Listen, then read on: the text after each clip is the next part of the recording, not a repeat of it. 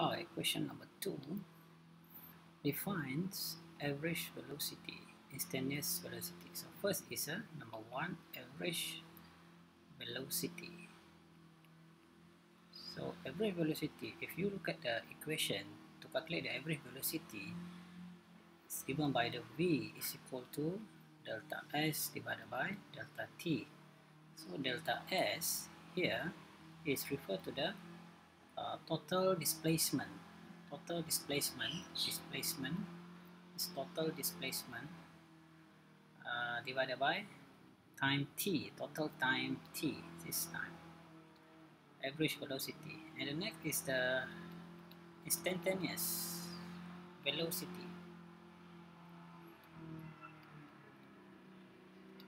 Right, it's given by the equations v is equal to ds dt. So meaning here, if you compare average and instantaneous velocity, average velocity is an average whole of the system with the velocity or single velocity v. But if you talk about the instantaneous velocity, the velocity at the time t, at a certain time t. So the s is referred to the velocity at the particular instant of particular position. So meaning at the position s at the time t, so what is the velocity? So here how you can define or differentiate between instantaneous and average velocity. Continue to the number B, figure to show a part of the performance of data car. So this is graph V versus time t, and this is the time taken, and this is the velocity v, this is maximum 50 meter per second. So number 1, calculate the total distance travel. So total distance travel, if you have graph v versus t, is the area under the graph. So here the area under the graph is trapezium hip. So meaning here area under the graph is, this is the trapezium. So you can find the area under the graph using the displacement as is equal to half. So here we have a 0 to 50, right? So this is a 50, 15, right? Okay, so this is plus 50, 15, 15 here. This is a 40, 40, this is 15, 15, right? So here this is 50 times, so 40 minus, sorry, so this is the trapezium. So means again s is equal to half. We have this is the distance, the here is a t is 50, 50, here we have a plus, the distance here is 40 plus 15, sorry here, so this is 40 plus 15, and we have the height here is a 15, right? So if you use the calculator here, the displacement is equal to 1875 meter, right? So meaning here to calculate the distance travel, or the distance for the graph here is area under graph, and the area under graph is the trapezium. So the trapezium or area under trapezium is referred to the total distance travel, right?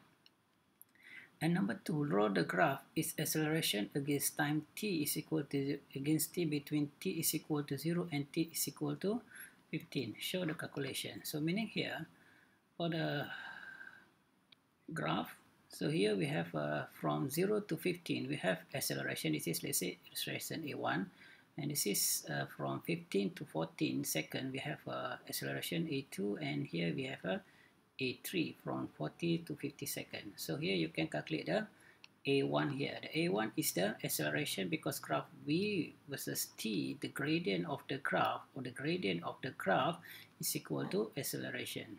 So here you can use the value of the from the graph to calculate the acceleration here. So you can use the triangle here to calculate the gradient of the graph. So we have a 15 minus 0 divided by time is 15 minus 0. 15 minus 0, so this is equal to 3.3 meter per second. And the second part, A2, we have a constant velocity, so meaning here acceleration is equal to 0. And the third part, from 40 to 50 seconds, so here acceleration A3 is equal to the gradient of the graph. So this is decrease of velocity, meaning you have a then the acceleration must have a negative value, but you can use a calculation here because the final is a V is a 0 minus initial is 50 and the time taken is 50, 40 is a 10. So we have a negative 5 meter per second. So now you have a 3 value of the acceleration to sketch the graph. So graph acceleration versus meter per second unit and the time t here. So we have the first value is a acceleration. The first part is 3.3. Let's say here we have a 3.3. Sorry, here we have a 3.3. How many seconds? From 0 to 15. From 0 to 15. Let's say we have a 15 here. Okay, and plot the graph. So this is 15, and the second part from 15 to 40, let's say this is 40, so we have 0 value of the acceleration, right? 0. And the third part from 40 to 50, so we have value of negative 5. Let's say here we have a the value here is negative 5. So meaning here we have a 10 seconds from 40 to 50 we have a value negative. So if you draw the graph here, so we have a dot line here. So we have this is graph A versus T. Question number B. Sorry, number 2. We'll continue to number C. A ball field was skate. Velocity of 16.5 meter per second at angle 35 degree above horizontal line, and after passing a maximum height, the ball hits the goal post bar on the height of 3 meters from the ground. Okay, if you draw the diagram here, so this is the object or the ball and kick to initial velocity 16.5 meter per second. This is initial U, and this is the angle here. We have a say the angle here is 35, given by the equation 35. And if you draw the motion of the object, this is projectile. So this is maximum. At the maximum, the ball is passing the maximum height. The ball hit the goal bar. So this is a, let's say this is a goal bar here. So meaning we have a let's say the object and the ball hit the goal bar here. This is situation. So the height of the goal bar here is let's say it is 3 meter, right? It's 3 meter. Okay. So now time taken to the ball hit the bar. So this is what is the time t here. What is the time t here? So here you can use the equation for refer to the y vertical. So because at the position when the ball hit the bar is the height is a 3 meter. This is vertical. So you can use the sy is equal to uy minus half gt square. Sorry, this is ut, right? So, and next we have a sy here because this is the height. Sy direction. This height is a direction vertical to downward 3. We have a uy here. You can resolve to the y here. U is sine, this is 16 0.5 sine 35 times t minus half.